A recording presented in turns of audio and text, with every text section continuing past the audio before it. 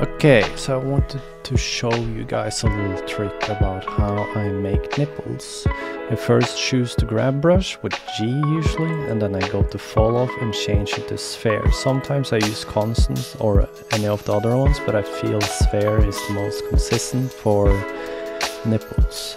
And the thing you do then is when you hover over a place and you hold in control and then press down left button and drag out, then what's going to happen is that you can only drag in and out from the normal, so it will stick more naturally out compared to when you do a normal grab where it can move around. And what I do after that, I just remesh it again, since I usually sculpt with remeshing, and then you can take it from there. And this is, it's not a perfect thing, but it's a very quick way to get out a base to work with in the start.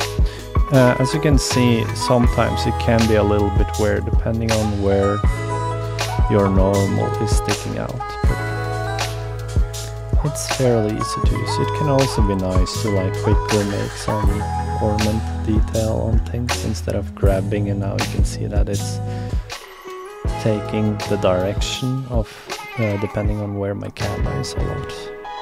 So yeah, that's that.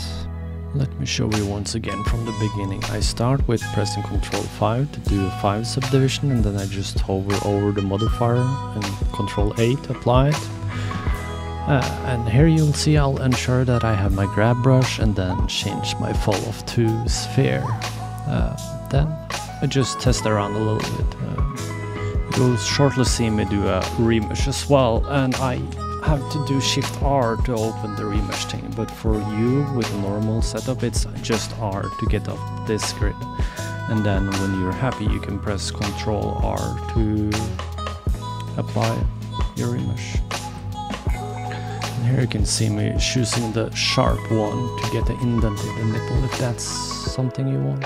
And this is how I usually start my nipples. It's not the best, but it gets the job done very quickly, and then you can work more on it as you need. If you have any questions, then please ask in the comments.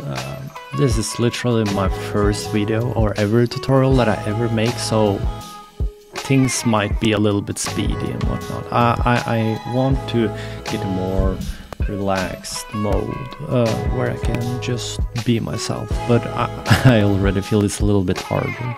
But I appreciate you watching this, and if you have any suggestions, please leave them down below. Thank you.